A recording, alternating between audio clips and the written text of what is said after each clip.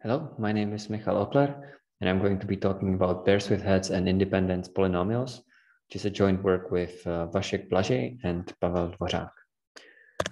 So it's all built around this quite well-known puzzle. So imagine you have three bears sitting on vertices of a triangle. They can see each other.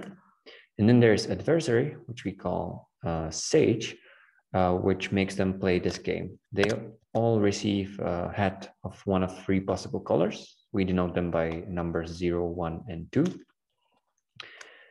And each one can receive arbitrary one of these three. For instance, it can be like this in the figure. And then they have to each guess what color of head they received. And they are not allowed to communicate with each other. They could only prearrange some strategy, how their answers, their guesses are going to look like. And their goal is such that always at least one has to guess correctly. So the bears win if in arbitrary assignment of the heads, there's always at least one bear that guesses correctly. So in this case, we can denote the head colors by A, B, and C. And there is quite an easy strategy for the bears to use. Well, when we consider the colors to be the numbers 0, 1, and 2, each bear can test the hypothesis about what is the sum of these three numbers.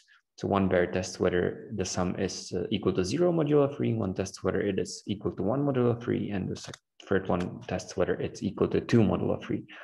And since each bear can see both the other ones, he can calculate what his color would have to be in order to achieve the desired sum. So this is a winning strategy because always precisely one bear guesses correctly its own head color. And so there are some ways how we can change the puzzle. So for instance, we can restrict the visibility of bears. So instead of triangle, it could be path on three vertices, and suddenly there is a pair of bears that don't see each other. Or it could be arbitrary, more complex graph. We could allow each bear to receive different amount of heads. So one bear can receive only 2 possible head colors, one can receive 4, etc. And the third one is we can allow each bear to take multiple guesses. So we can allow the bear to take, instead of 1 guesses, let's say 2 guesses. And then we say that the bears win if at least one of the bears includes the real color of his head in his guesses. And the third way of changing the puzzle is the one that we're going to be focusing on the most, but we're going to actually incorporate all three. So formally, a head guessing game is a triple of a G, which is an undirected graph called the visibility graph. That was previously the triangle. Number H, which we call headness, and that's how many colors of heads are available for each bear. So it's in this setting, it's uniform. Every bear can receive one of at most H colors. And then G, guessing number, which determines how many guesses each bear is allowed to make. And a strategy, or the thing that the bears can prearrange, is a vector of functions, one for each bear, or we conflate bears with vertices of the visibility graph. So one function for each vertex of the graph, and the function assigns to each possible coloring of its neighborhood, each possible head assignment on its neighbors, some set of guesses of size at most G, or exactly G. So that's the uniform head guessing game. And then the non-uniform game is a triple, again, G of a G visibility graph. And then H, where now it's not a natural number, but it's a vector of natural numbers indexed by the vertices, which determine the number of possible heads that are available for each bear and the number of guesses that each bear is allowed to make. And from now on, we denote the vectors indexed by vertices of V by bold letters to distinguish them from numbers. So having established these definitions, the classical parameter that is associated with the sort of single guess normal head guessing game is a head chromatic number. And head chromatic number, mu of G, is simply the largest integer H for which the head guessing game on G, when each bear receives one of H colors, is winning. And so some previously known facts. The head chromatic number of a complete graph on n vertices is n. Actually, the strategy that I showed on the first slide generalizes straightforwardly to the general setting. Then for trees, it is actually at most 2. For cycles, which was shown by Butler and others. So for cycles, it's quite complicated already. So the head chromatic number of cycle on n vertices is 3 if the length of the cycle is multiple of 3 or the length is exactly 4, and otherwise the head chromatic number of the cycle is 2. This was proved by Češla in 2014. And then there's a universal upper bound provided by Farnik, which bounds the head chromatic number in terms of the maximum degree. So it's at most e times maximum degree plus 1. And one more recent result by Alon and others, they showed that the head chromatic number of the complete bipartite graph with 2 partites of size n has a head chromatic number asymptotically at least n to the 1/2 minus little o of 1. Okay. So motivated by this study of head chromatic number, we introduce a fractional head chromatic number, which is it's denoted by mu with a hat. And it's defined as a supremum of h over g, such that the head guessing game on visibility graph G, where each pair receives one of at most h possible heads and is allowed to take g guesses, is a winning game. So we're looking for the largest fractions of headness to guessing number such that the head guessing game is winning. And as an example, to show that this actually is different from the regular head chromatic number, we look at path on 3 vertices. So the head chromatic number of P3 is 2, but the fractional head chromatic number of P3 is actually at least 5/2. And let me quickly sketch how the strategy would work for 5 available head colors and 2 guesses. So imagine you have this path P3 with vertices X, Y, and Z, and the vertices receive colors A, B, and C. And now now we consider the colors to be from the set 0 up to 4, so that we can use arithmetic modulo 5. And so the endpoints, the vertex X and Z, so the X, they both base their guesses on the color of Y. So the vertex X guesses the set B, B plus 1, again, modulo 5. And the vertex Z guesses B, B plus 2, again, modulo 5. And now if we look at the middle vertex Y, it can see both the colors A and C. So he can sort of think backwards and think about, well, what if I had some sort of color, then the vertex X would have guessed correctly its own color. So if Y received the color A or A minus 1, then the X would actually include his real head color in its guesses. And similarly, if the middle vertex had the color C or C minus 2, then again, the vertex Z would actually include its correct color in its guesses, and therefore the bears would win. So what remains for the middle vertex to try are all the options when it removes the A minus 1 and C minus 2. And luckily, these 2 sets were chosen in a way such that their intersection is at most 1, the size of their intersection. And therefore, subtracting these 2 sets leaves the middle vertex with just 2 possible options for his own head color. And those are the 2 that it guesses. So let me remark that actually the head chromatic number of P3 is larger, and we know its exact value, but we'll come to that later. And in fact, we can show that for paths and cycles, as n approaches infinity, then the fractional head chromatic number of paths and cycles approaches 4. So, and as we've seen, the head chromatic number of paths cannot be larger than 2.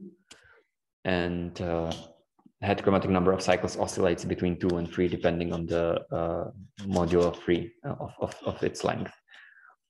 Okay, so this shows that the parameter behaves differently. And now we have a few results for this fractional, in this fractional setting on cliques. So first we proved that exactly what kind of Hatness and guess functions are winning, like can be won by the bears on complete graph. So if we take a complete graph on n vertices, then the bears, and with some function with the vector of Hatnesses and vector of guessing numbers for each pair, then the bears can win if and only if the sum of the fractions GV over HV is at least 1. And I remarked that we actually provide an easy way to compute the strategies. So it's not like an existential proof, but there's a efficient way how to compute the winning strategy for bears if we're given these vectors H and G that satisfy this condition. And moreover, we want to kind of use cliques to join two winning graphs into a larger winning graph. So let G1 and G2 be two graphs, and there's a set S in G1 that induces a complete graph in G1, and a special vertex V in G2. And the clique join of G1 and G2 with respect to S and V is the graph G that is obtained by removing V from G2 and then connecting every vertex in S with every former neighbor of V. Or in other words, you can look at it as the result of operation where we inflate V with a clique of size S, and then we identify this with S in G1. And what we were able to show is that if we have a head guessing game on graph G1 with the vectors H1 and G1, and head guessing game on graph G2 with again head guessing the vectors H2 and G2, and they're both winning for the bears. Then if we take a clique join with these two graphs and we set the Hatnesses and guessing a number of guesses of the bears such that they stay the same if in G1 outside of S, and they stay the same in G2 outside of V. But for all the vertices in S, we actually set their the total heads available for them to be the original number of heads available for the vertex times the number of heads available for the vertex V in G2.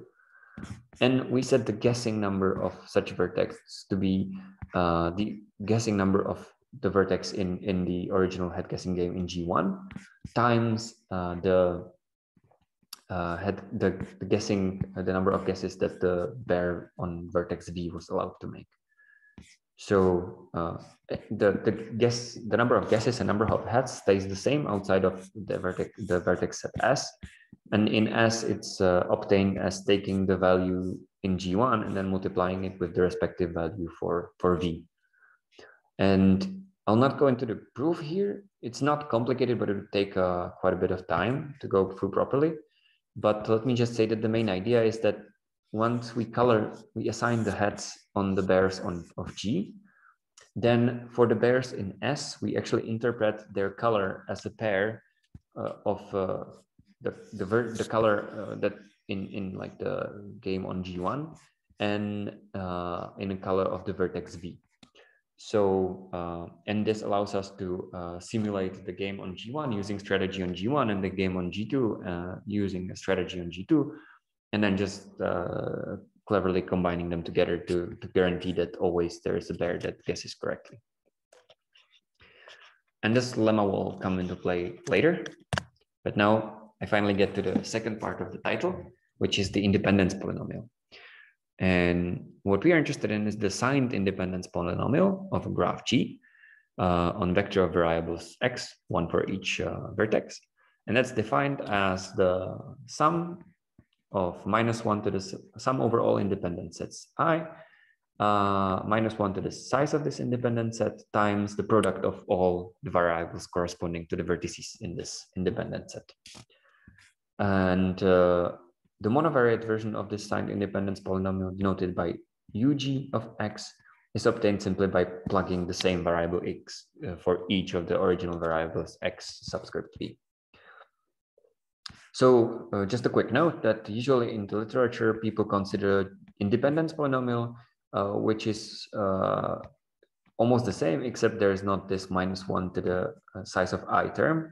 And in fact, our signed independence polynomial is obtained from this independence polynomial by simply plugging -x, like adding a sign to each of the variables. And for graph G, there's an important set of vectors connected with this independence polynomial.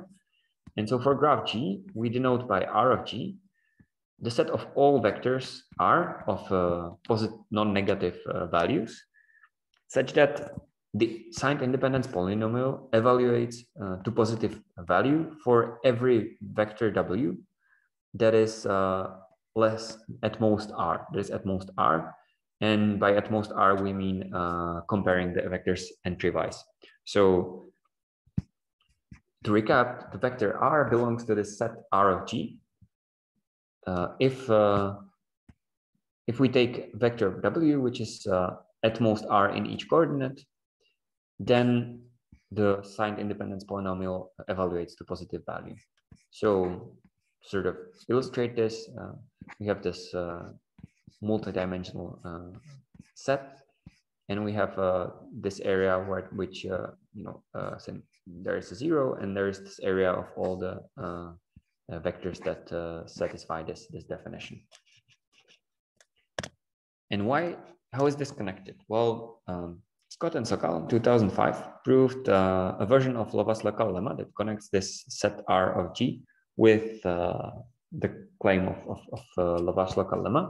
So if we take graph G and we let A, V be a family of events on some probability space, and every event A for some vertex AV is independent of all the vertices of all the events that are that it's not neighboring it with. So all the vertices, all the events AW for W that's not in the closed neighborhood.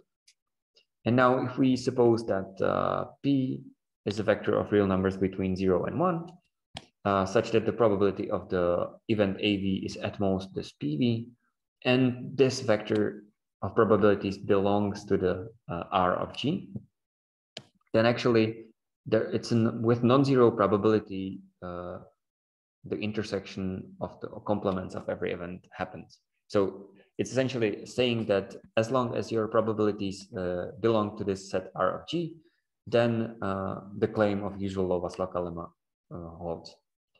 And we can use this pretty much straightforwardly by applying it to a previous proof using Lovász-Lekal lemma to show that if we take a non-uniform head guessing game on graph G with these vectors H and G, then such a game is losing whenever the vector of fractions of guessing number over headness of all vectors belongs to this set R of G. So we have a sort of this area around 0 where the game must be losing, the bears cannot win. And then there's interesting thing happening on the boundary of this area. So we say that the strategy for some head guessing game is perfect if it's winning. And moreover, no matter the head arrangement, two bears that can see each other never guess at the same time, never guess correctly at the same time. So because if two bears that can see each other guess correctly simultaneously, that can be seen as wasteful. Like they could have arranged somehow better strategy that that does not have this property, right? And we managed to show that if there is a perfect strategy for head guessing game GHG, then if you look at the vector of these fractions of guessing numbers over headnesses, then for this vector of ratios, the signed independence polynomial evaluates to 0, and for every entry-wise smaller or at most that large vector W, the independent signed polynomial is non-negative. So in some sense, the only place that the perfect strategies can lie is exactly the boundary of this set R of G. So we have the losing games inside and then perfect strategies on the boundary. So what happens outside? Well, we can answer this question for chordal graphs. So we use not perhaps the most standard definition of chordal graphs. So we say that the clique tree of a graph G is simply a tree whose vertices are exactly the subsets that induce maximal cliques in the graph. And for each vertex V, the vertices in the tree that contain that are the cliques that contain V induces a connected subtree. And graph is chordal if and only if it possesses a clique tree. So here we can see a chordal graph with its three maximal cliques highlighted by blue, red, and green. And then on the right, we can see the clique tree that shows that this is actually a chordal graph. And for chordal graphs, we actually managed to prove that if we take a chordal graph and a vector of rational numbers from the interval 0, 1, so if this vector of rational numbers does not belong to the set R of G, then there are actually vectors G and H of the guessing numbers and Hatnesses, such that the ratio of GV over HV is at most this prescribed vector RV. And moreover, the game on these particular Hatnesses and guessing numbers is winning. So it's kind of a complement to the Lovász local lemma application, giving us the losing thing. So for chordal graphs, if we take a rational vector that lies outside of the set R, then actually there are some ways to assign Hatnesses and guessing numbers to each pair, such that the ratio is bounded from above by this prescribed vector R, and the game is winning. And just quickly to go over the proof idea, so you simply take the chordal graph, look at the clique tree. This is the chordal graph from the previous slide. And now you take a clique that's a leaf in this clique tree. Let's say that's this was this triangle on the left. And now we kind of separate the graphs into two such that they can be put together to the original graph by a clique join, right? Taking the blue vertex and this edge, and taking a clique join of these two graphs with respect to this edge and this vertex gives exactly this original graph. And then we assign the ratios to these modified vertices such that for the clique that was in the leaf, we take the minimum possible ratio such that the game is winning, can be winning on the clique. So in this case, it's 4 5s because, as we recall, we need the ratios to sum to 1 in order to have this game winning. And then we simply calculate what the ratios have to be here such that we obtain the original ones by multiplication with this 4 5s. And then we do the same with the other clique. Now we end up in a state where we have actually separated everything into cliques, and we can show that all these cliques are satisfy the winning condition, that the ratios sum to at least 1.